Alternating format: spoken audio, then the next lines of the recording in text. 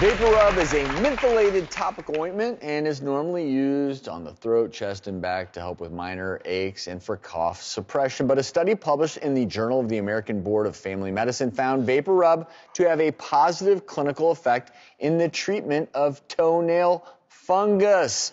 And as you all know, when the fungus is among us, we need remedies. But hey, some of us deal with it from time to time.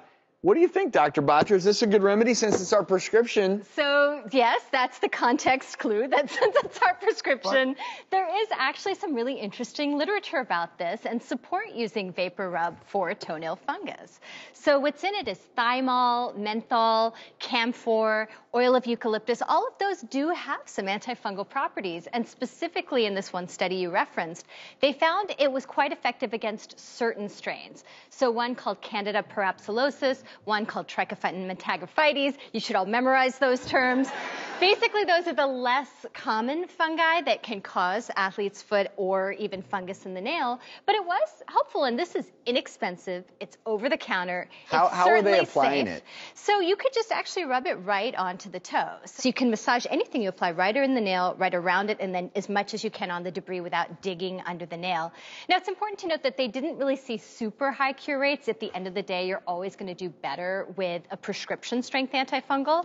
But this is safe. It's inexpensive. It had some efficacy, so give it a try. This could be a very difficult condition to treat. Absolutely. As you've talked about it numerous times, we've talked about using lasers and antifungals, and it can be a difficult problem. Yeah, and stick with it, because remember, it takes a year for your toenail to grow out from cuticle to tip.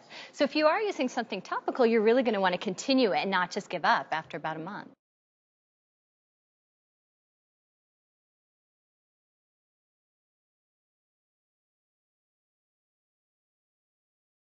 The doctors. 12 years in!